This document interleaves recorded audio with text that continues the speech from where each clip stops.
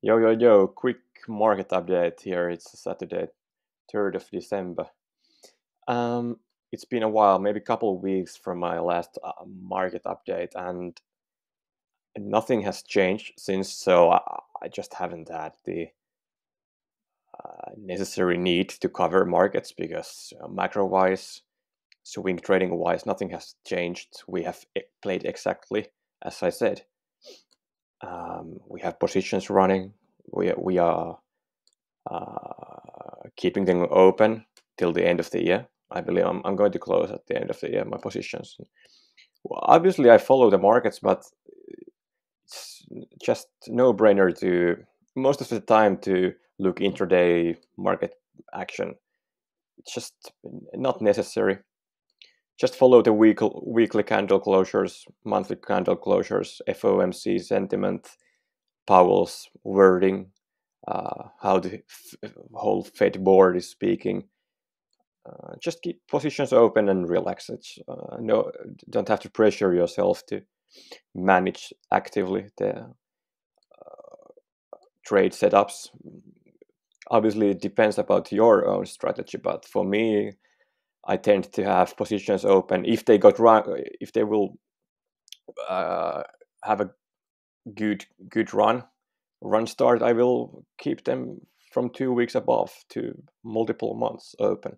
I don't have to stress out. I'm just going to scale in. It's so easier to much more easier psychology wise for me to scale in while I'm winning than to take fast losses and then try to pick the market points, reversals, have like some hero stuff in play. I'm not a superstar. I'm just trying to play what's right and then scaling in when I see good areas that are going to hold the support lines and see how markets react to macro sentiments. That's it. It's not that hard. Don't have to complicate it, I'd say. Um, so just want to like open up the whole macro view sentiment for me. The current sentiment is how markets are behaving and reacting. They are misunderstanding the whole economic slowdown because consumer sentiment and spending and confidence are good because of Black Friday. Economic activity keeps building on. It was even, I believe, the consumer confidence was even better year on year than last year, over a billion or something. So that's ridiculous. That just drives up the inflation game. As I have covered previously, the markets are over optimistic, delusionally optimistic. Um, but I believe that we will get rolling downwards from the January FOMC meeting. That will have a significant impact once the party is over, starting from the next year. The party is over. So January we will play macro bears for a long time. I believe next year we are not going to play any bull side. Uh, that's just the overstatement. Obviously we are playing some bulls, but 75% bears next year. I'm just hoping that we get one-sided volatility downwards, so it's easier. So it's not going to be this cluttered, messy ranging price action, having double confirmations at bottom, and then here we have broken the liquidity side from the 34K. It's just the reality will hit in. I fight. I fought the market enough this year. I don't want to fight it anymore. Just going to accept that markets are really greedy, really greedy. It's easier to play upside, obviously, but you have to manage risk, and you can't be you can't be unconscious what is happening in the markets. But yeah, at the moment we are playing the optimism with US 30. Uh,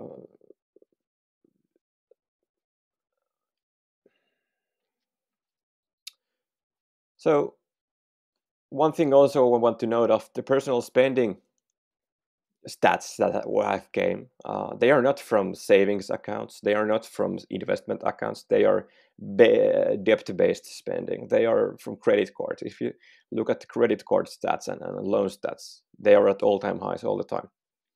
So next year when we will get tighter monetary policy and we'll have more layoffs, the ripple effect, obviously, when you tighten monetary policy, it will take about from 6 months that the ripple effect goes from credit allocation to the final jobs, and it will affect employment rates. And so next year we will see that, because people they are in a credit card debt, they have maxed their debts, and the personal spending is going to get slowed down.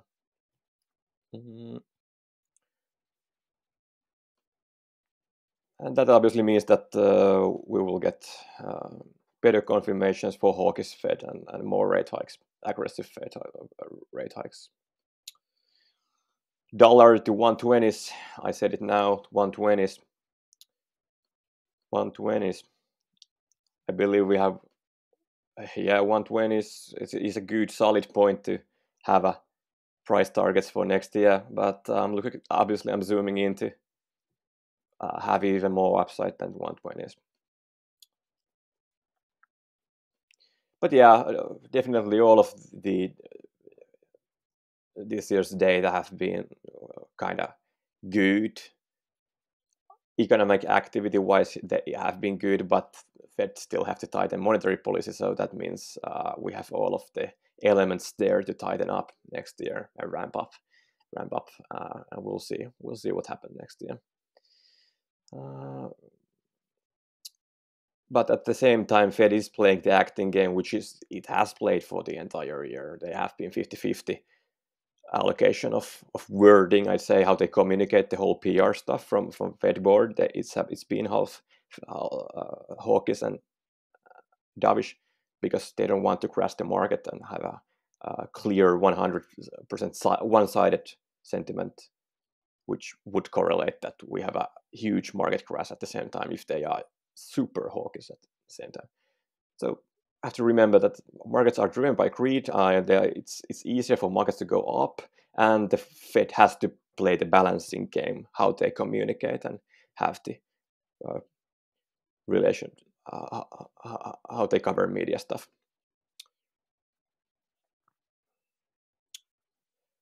All right, I'll cancel the video now and I'll go to the charts.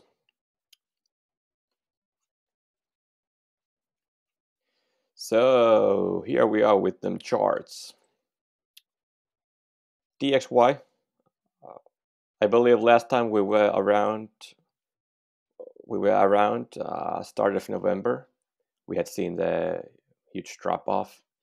I'd say, yeah, huge, because the candles are big comparing to previous price action. The ATR must be like twice what is normal daily volatility.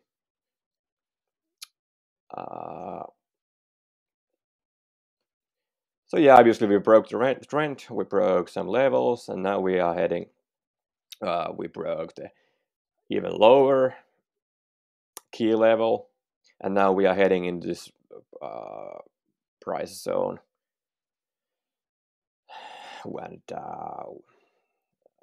we have final bottoming at 102, like I'd say really the final bottoming at 102, if it goes that far. But I'm looking 103 is something that I'm the most confident placing buys in. We can, if we go backwards in time scale, so we can see how the price has reacted here. See, multiple times we have seen how the price reacts at 103. I believe this. It's not necessary for markets, or I believe it's not even possible for markets to close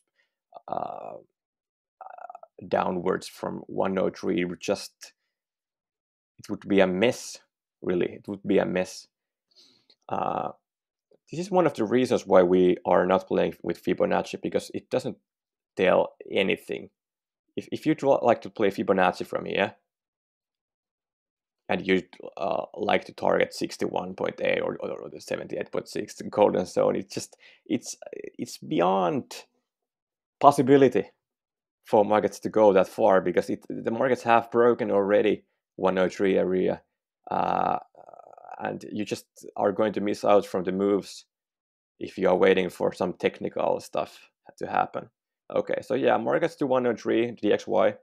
That would mean that we will have good closure above 1800s, and we'll have a tap of 1830.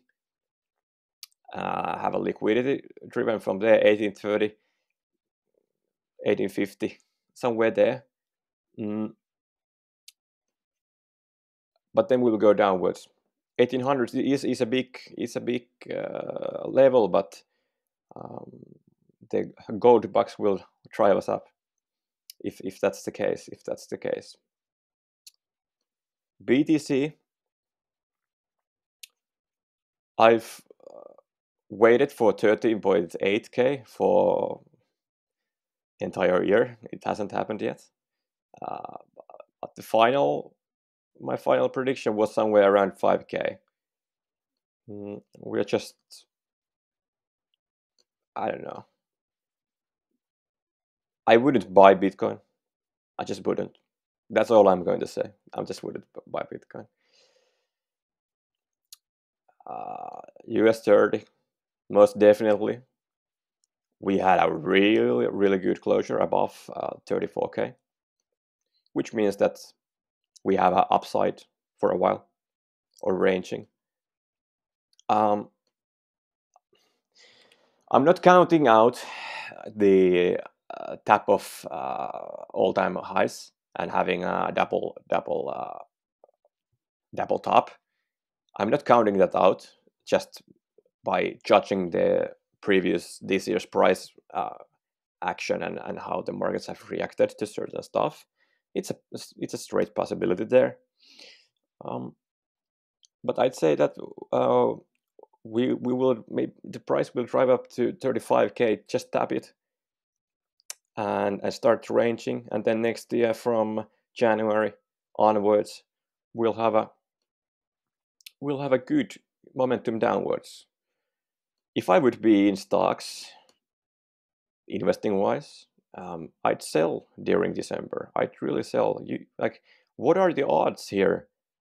What are you expecting if you want to have long-term growth in the stock market? What are you expecting with this rate hike situation? It's messy. Markets don't have any signs for a proper confidence to pump up the markets. We don't have any QEs in place at the moment. We don't have any bond buying in place. We are still going to have rate hikes. You really have to be just brainwashed and delusional if you think that we have a strong chance of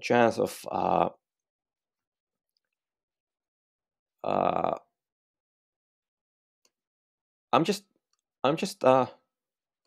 let's put it this way. Let's say we go to 35k. You have 5.7% till you tap all-time highs. You have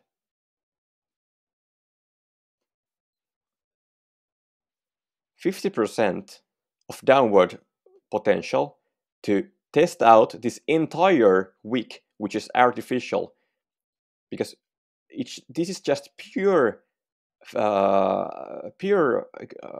quantitative easing, money printing market action here.